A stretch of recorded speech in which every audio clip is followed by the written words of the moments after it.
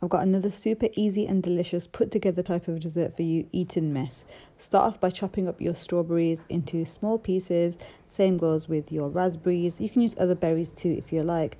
Add in some lemon juice, some granulated sugar, and give that a good mix. This is going to macerate the strawberries, which means it's going to draw out all the sweetness and make them lush.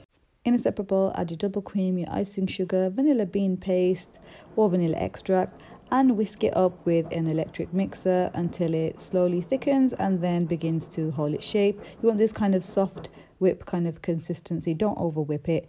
Then add that into a piping bag with a piping tip and bob it in the fridge. Then you have these meringue nests which you can buy from any supermarket. Crush them up into a bowl. That's all your components ready, and then you want to assemble just before serving, otherwise the meringue will go soggy. So in a serving glass you want to add your berries, your meringue, your cream. Now it looks nice when you have it in a piping bag. I think it helps with the presentation, but you can just dollop in, it's not necessary.